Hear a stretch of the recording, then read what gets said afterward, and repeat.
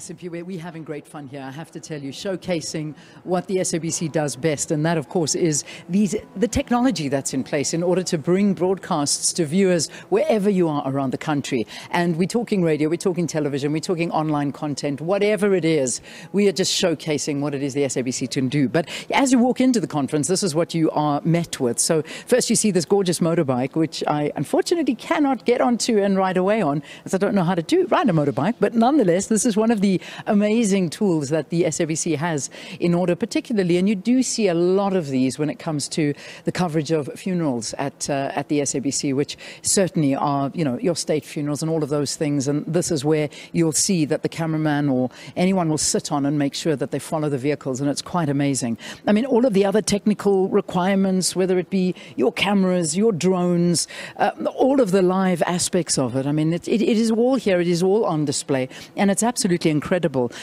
Here's your television cameras. I mean, I'm busy directing a Jimmy Jib, by the way. I'm speaking on that big camera that gets that overview of the whole studio, and you get this massive, in-depth perspective of what's going on. It's amazing. So, and these camera operators that can do these Jimmy Jibs are so well trained. It's unbelievable. But this is it. You know, this is kind of what the SABC is showcasing. And this sales conference falls under our man Reggie Ngumalo, who is the GE of sales at the SABC. How is it going so far? I mean, yesterday was amazing. I can say that. I was here, I saw it. But last night and the turnout for today, how are we looking? No, well, I'm suffering this morning. That's how great last night was in the day. I'm sure. So yesterday we were able to showcase our technology, showcase our offering from a radio perspective, and today we'll be unpacking the TV offering as well today. So it's really been exciting. Yeah, it really is. And I mean, besides what we're seeing here, there is also the section inside, the bigger room, where you get to see the full OB vans and all of those technical things that you don't necessarily have anything to do with, because your side is the sales side. And it's a huge responsibility, because, you know, SABC, in order to stay in business, needs to make money.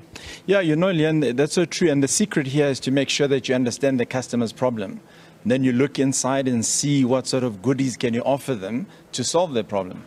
So you look at the technology, you look at the genres and the properties, various properties that are on our platforms, and then you create a solution that solves their problem. Most of the problems involve obviously reaching particular audiences. You know, if you're a retailer, you want to make sure that you maximize your reach and also maximize your frequency. And that's essentially what this is all about. How can we find that happy medium between our technology, innovation, as well as a customer problem, so we could solve it? Amazing. And just finally, the kind of guests that you've got here, who are we looking at? Who are in attendance? Yeah, you've got heavy hitters. You've got the MTNs here, you've got the Vodacoms, you've got the government clients, you have agencies as well as our partners. So we've covered the entire ecosystem, media ecosystem, to make sure that the value chain is covered. So that we could actually have meaningful conversations on the opportunities, the challenges, and obviously the solutions. Fantastic. All experts in all industries. Great to have you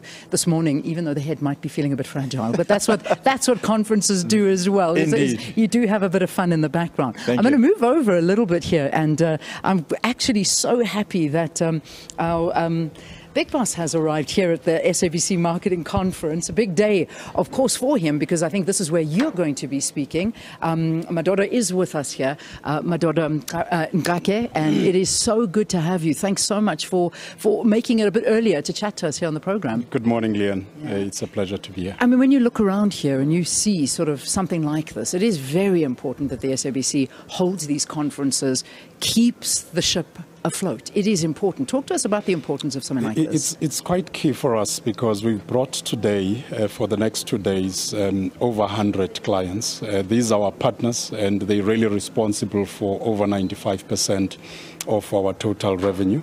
And the idea here is to reconnect with them.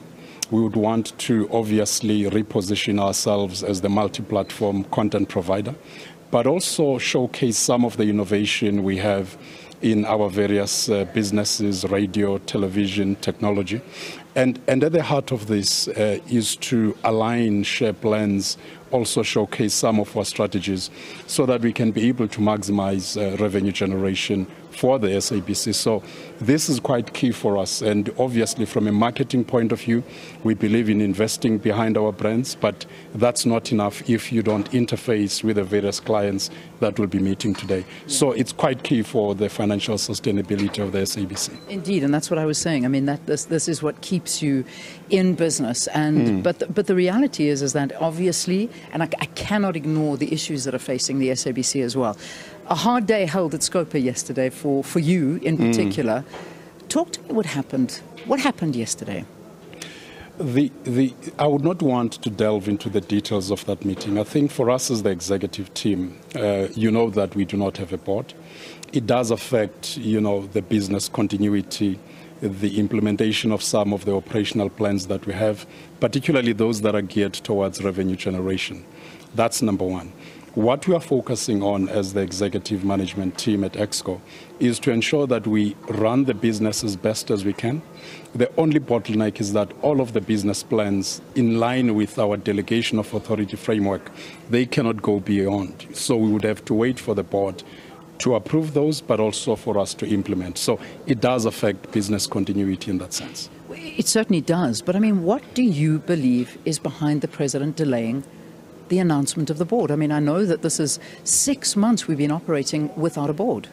Well, that would be way beyond my ambit. And our focus is to ensure that despite all of these constraints, we run the organization as efficiently as we can as the executive team. Yeah. I mean, quite scathing things were said at Scopa yesterday. I mean, one of them just talking about the fact that I know Humpty Dumpty was quoted as well. And the reality is that it is very, very difficult to continue operating under these circumstances where you cannot implement some of the plans that are in place. And also when it comes to the finances, Scope is saying that, a lot of these problems are not financial problems that need to be bailed out. These are management problems.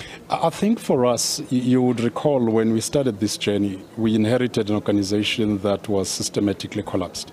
We've worked very closely as the management team with every single SABC employee to rebuild this organization.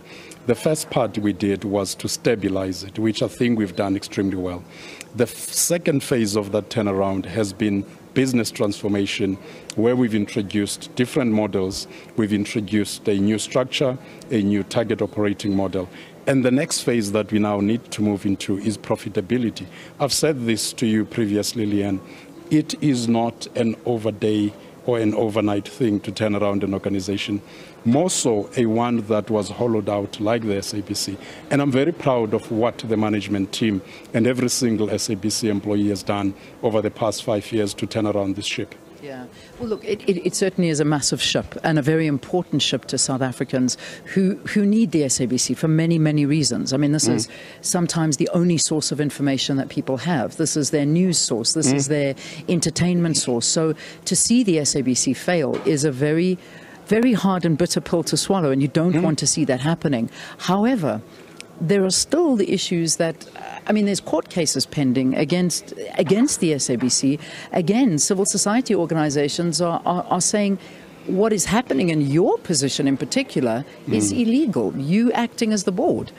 Talk to me about that and perhaps give us clarity on this issue of you being the everything at the moment. Maybe let me start with the first part. Remember, we have a public mandate that is constitutional, where we need to inform and educate South Africans. And we do this quite well. You may not know this, but on average, a year we spend close to R1 billion towards the unfunded public mandate. And really the focus there is to make sure that South Africans are informed, educated, and entertained. Then the second point, I don't know where this is, that I'm not the SABC board. The SABC board is clearly regulated in line with the Broadcasting Act. So I am not. I am the Chief Executive Officer. And in terms of the PFMA, I'm the accounting officer, not the accounting authority. So where is this all coming from? Because the rumors are out there. That's what people are saying. The communication minister is almost saying that that's the case. So it is emanating from somewhere. There was a letter that was sent designating me as the accounting authority. Unfortunately, there was a paragraph there that would have been very limiting. And that's the paragraph we've been engaging on. So I can inform you and the public that I'm not the accounting authority nor the board of the SABC. So pending legal action, what happens to that? I would not know, because that is not an issue that is towards the SABC, and I'm sure various levels of government will be able to deal with it. Yeah, I mean, questions I'm asking you, and I think these are questions that are important because a lot of citizens and South Africans are watching this, and one of the greatest fears is political interference and huge delay tactics. There's elections coming up next year, and people are looking into this and saying, well, this is just one card that government are playing in order to delay, and these are the things that we have to speak to. So do you believe that this is a political interference? This is at the highest possible level, and I'm talking from a presidential point of view. Look, I've worked in this organization for 4 years and 7 months.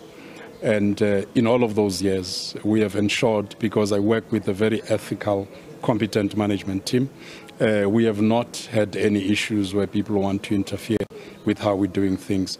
The Group Executive for News is a very solid, competent executive, and he has never informed me of any instances of political interference. So I can categorically say we've not had any issues of political interference, and I would not want to get into the realm of speculation, because we only deal with what we have. And what I do know is that there's not been any political interference, at least not during my reign. We'll leave it there for now, but we thank you for talking to us. Thank you for being here. I hope that it's a good one, because in and amongst all the chaos, a TV channel, a radio station, an online platform needs to run, and this is the business that floats it. So it's a very important conference that's taking place today. So enjoy it. Enjoy everyone that's here. Thanks so much for talking to us. This is the SABC CEO, Madoda Ngakwe, talking to us about a range of issues, but the importance of hosting this, also what happened at Scopa yesterday, and of course some impending court accusations and things that may land up in the court where it comes to SABC still not having a board in place, and how that affects the business plan going forward. We've got to take a break, but I know Simpiwe will be with you after this, as well as SK, who has got a broadcast for us as well. So stay with Morning Live until 9 o'clock.